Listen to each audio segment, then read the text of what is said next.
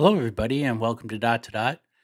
Well, today I'm going to talk about what is Nolan's Cross. This is going to be the first of a series that I'm going to do on this question about Nolan's Cross. And it was asked by Rick Lagina after, uh, in the episode of The Curse of Oak Island, they find that the stone triangle and the stones piles that are on lot 15 and Nolan's Cross have an alignment, an astronomical alignment that brings it down to the date around the 13th century, 1200 to 1250 AD.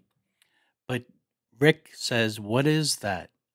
I mean, what good is that knowing when it was built? What is its purpose? Why is it on the island? And I'm going to, in this series of uh, videos, I'm going to try and explain my theory on what I believe Nolan's Cross is. And the first thing that I'm going to start off with is let's look at here's Google Earth. And if you watched some of my past videos, the thing about Nolan's Cross that I believe it is that it is the backbone of a geometry that is laid out on the island that is going to reveal places of entry underground.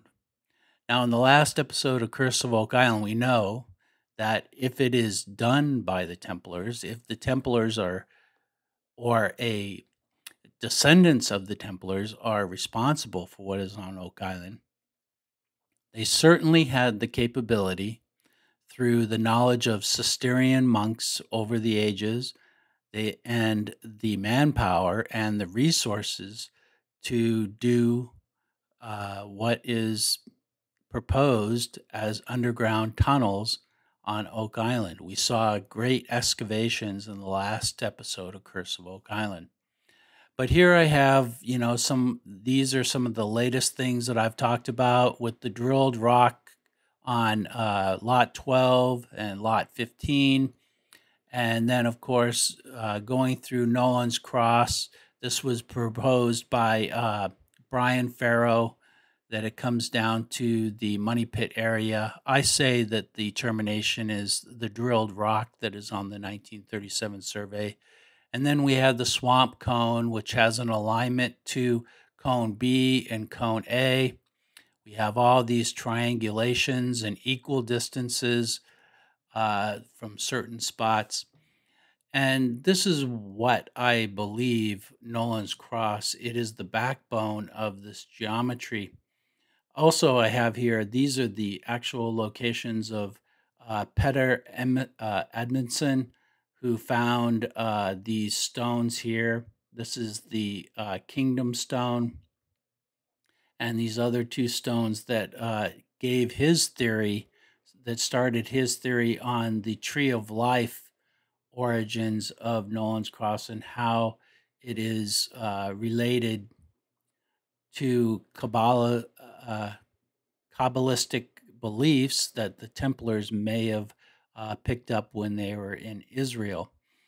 So it's interesting, the Tree of Life and how it is situated on the island with its orientation towards basically I think Olivier in his last video talked about how it has an alignment to a basilica in France. And even though these are long range geometric lines that are going far across the ocean, it makes sense that they would probably have an alignment, some kind of an astronomical alignment. But the purpose on Oak Island, what is its function on Oak Island, is more, I believe, in a geometric surveying of the land on Oak Island. And the thing I'm going to get into today is the measuring of Nolan's Cross and how it functions as a measuring tool for the geometry that's going to unfold. So I have a little presentation here I'm going to put up, and we'll start with Nolan's Cross here. I'll put it on the slideshow so it'll be. So we have Nolan's Cross here that was discovered in around 1980, and it was measured by Fred Nolan. And these are the measurements of, now these letters are not correct, and I'll go through them as I'm going along. But the measurements that he proposed were 293 from cone E to cone D, and 429 feet from cone D to the headstone, and 145 feet from the headstone to cone A. And the total distance between cone C and cone B was 720 feet, and half of that would be 360 feet.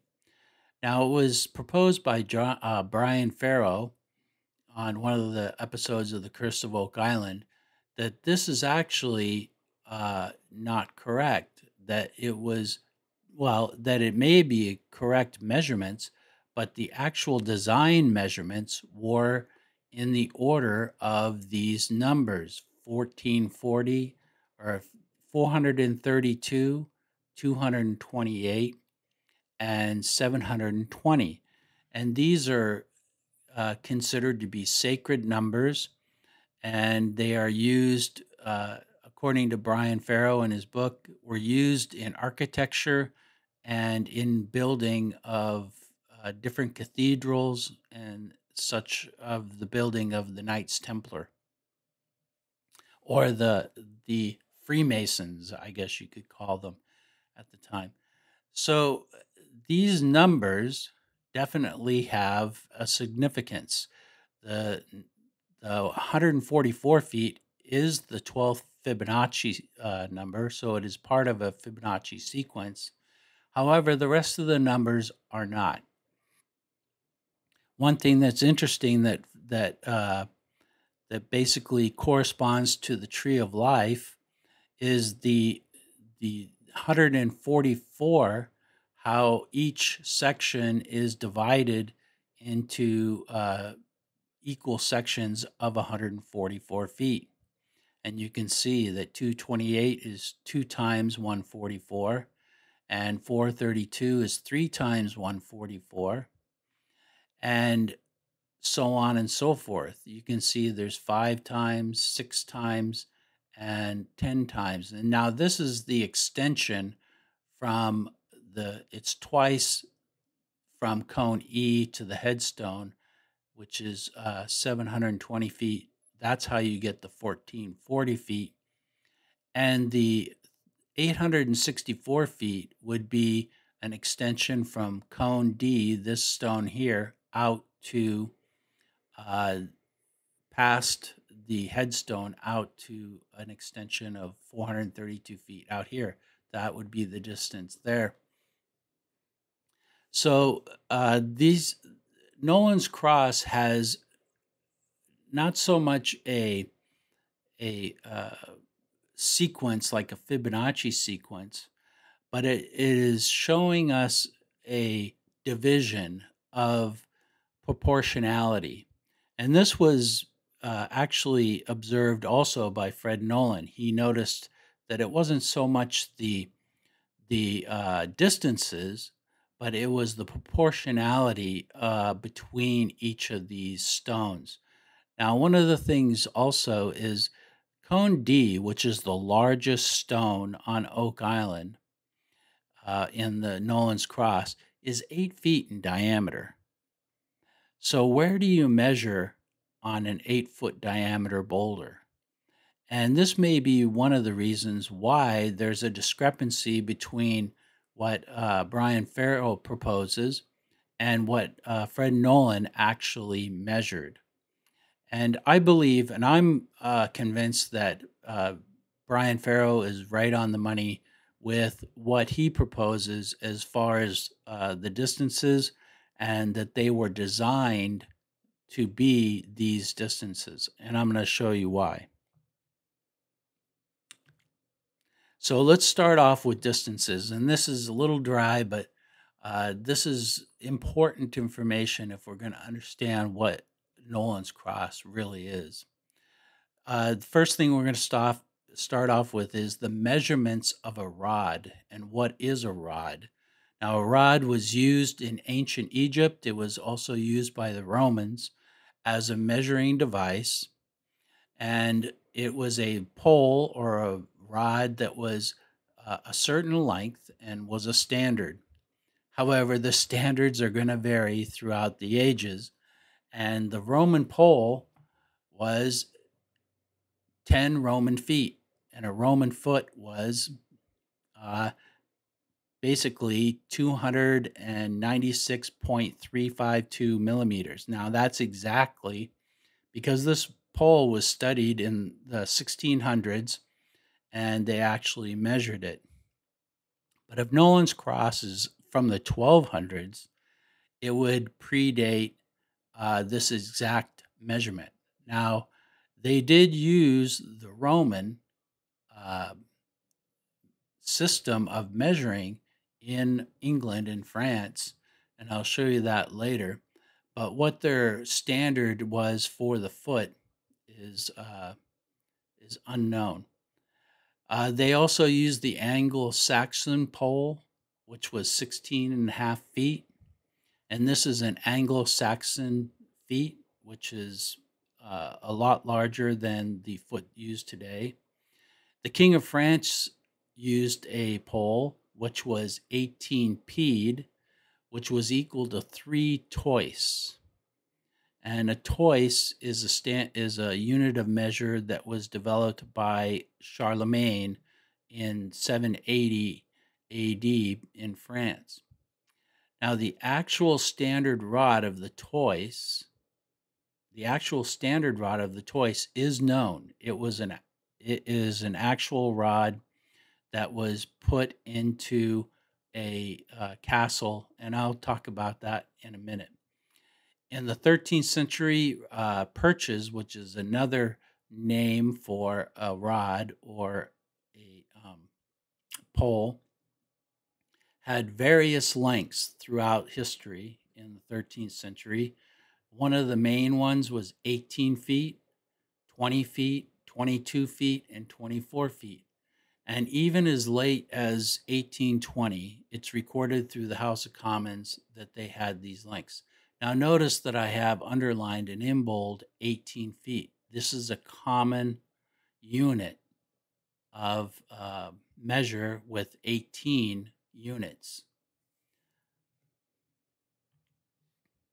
Now, prior to the Anglo-Saxon invasions, so basically before the 900, or I think it was 700s when the Anglo-Saxons came in, the Roman foot was enforced, was used. Now, this is a distance that they discovered in the 1600s. So, what was actually used as a Roman foot at the time is really uncertain. We don't really know. The Anglo Saxons introduced the German foot, which was 13.2 inches, and it was basically determined by using thumbs and palms. So, this was something that is still uncertain on the exact measurements, but this is something that the Anglo Saxons brought in. Now, after the Anglo Saxons, the Normans came in from France, and in 1066, and it was a standard that was used was of common uniformity was the barley corn, and it's uncertain in history when this actually became popular in England because they were still using Anglo-Saxon measurement standards, and Roman standards were also being used in construction, uh, uh, like the construction of buildings or churches. We're using the Roman standard. But in the 13th century, around, they say, estimated around 1266, it could be earlier, they came up with a document. Oops. They came up with a document called the Composition of Yards and Perches, which is the same as a rod. And it was a medieval statute, and it established the length of a barley corn, which is basically 1/3 of an inch. And then you got an inch, a foot, a yard, and a rod or a perch. Now, this is the legal definition that coming forward of what an inch is. Now, it was probably being used prior to the 13th century, the 12s, I think it was 1266. They say that it was estimated that the this composition of yards and purchases was established, but the size of a barley corn still varied. And this is the barley corn sizes that could be possible within in millimeters. We have the modern legal standard is 8.47 millimeters. So you can see even then there was a variation between barley corns. So this is what established 1 foot, which was 12 inches, which yet equaled 36 barley corns. Now in France, the medieval royal of units and length were based on a toise, and a toise was the distance between a man's fingertips with outstretched arms. And this was introduced by Charlemagne, the King of France, in 790. Now, the toise had 6 pieds, or feet in French, and each of these feet were 326.6 millimeters. Now, this is established by a standard rod that was kept at the Grand Chalet, which was a stronghold in Paris near the Seine River that was built by Louis IV in 1130.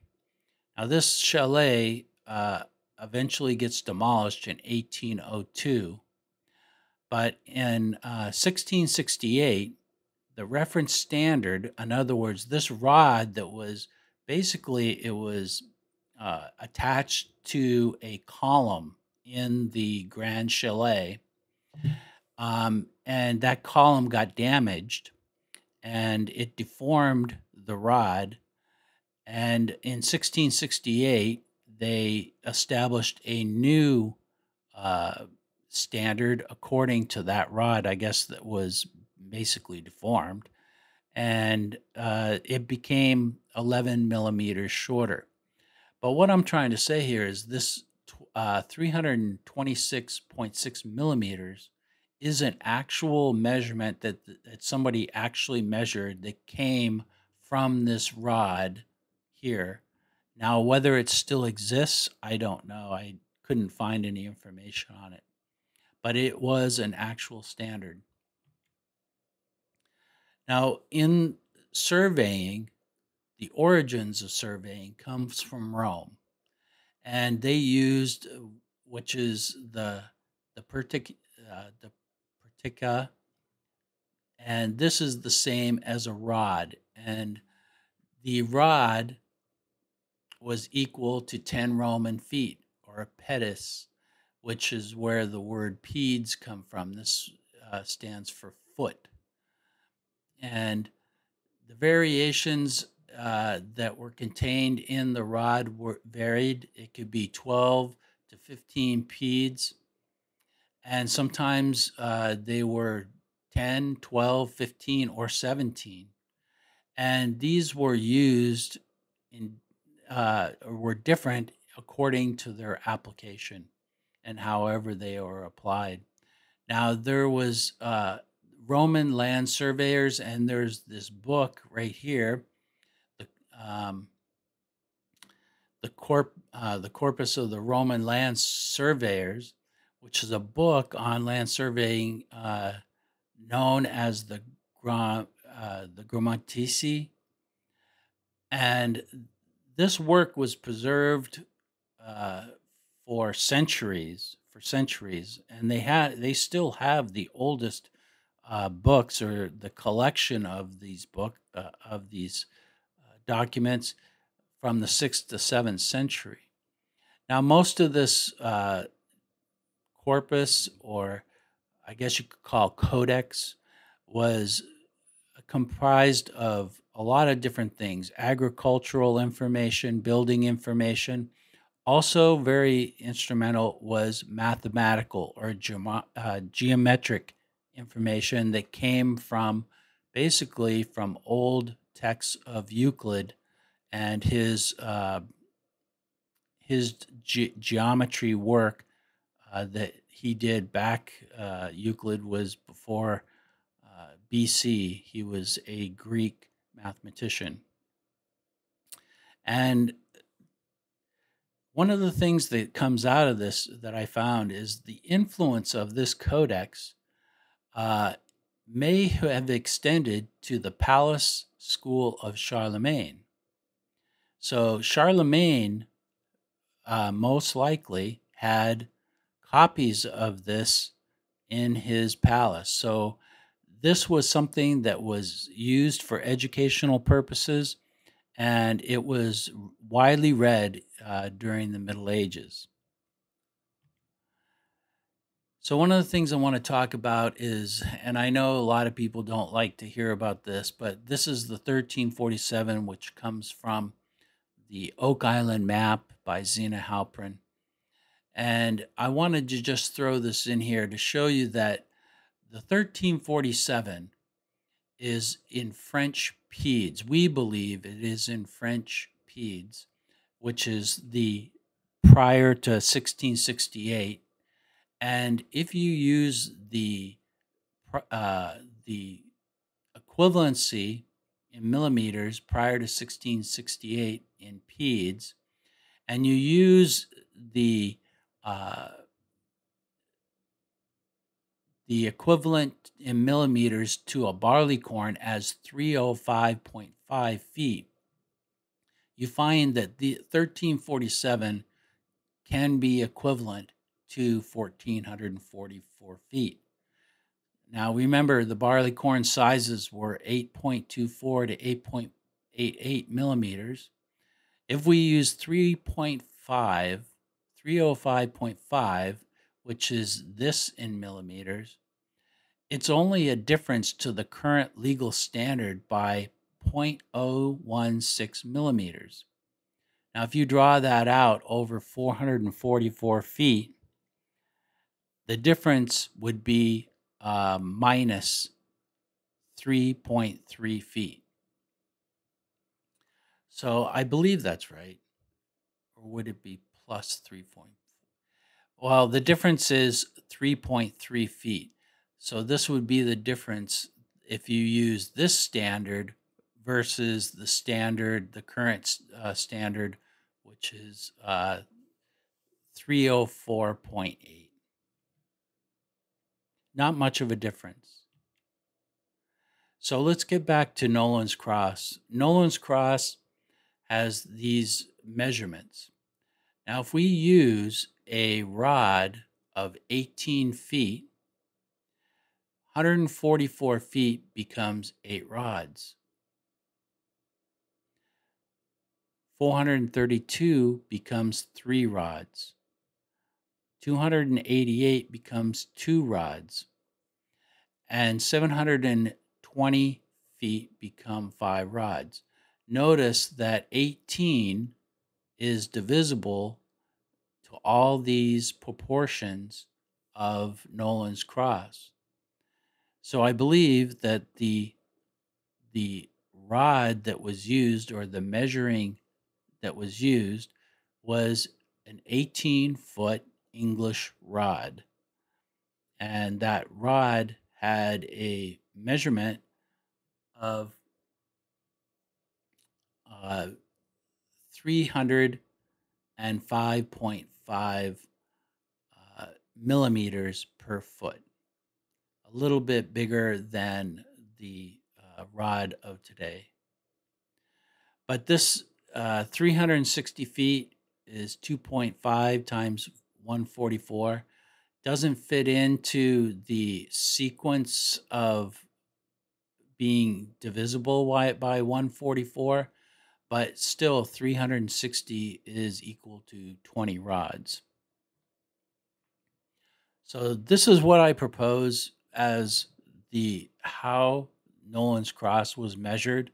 It was measured with a rod of English standard of a barley corn, and that it was used in accordance with, or Nolan's Cross was constructed in accordance with this rod and divisible by equal measures in order to make the standard of measurement on Oak Island through Nolan's Cross. Now, Nolan's Cross has a much bigger role, of course, and I'll get that in my next video.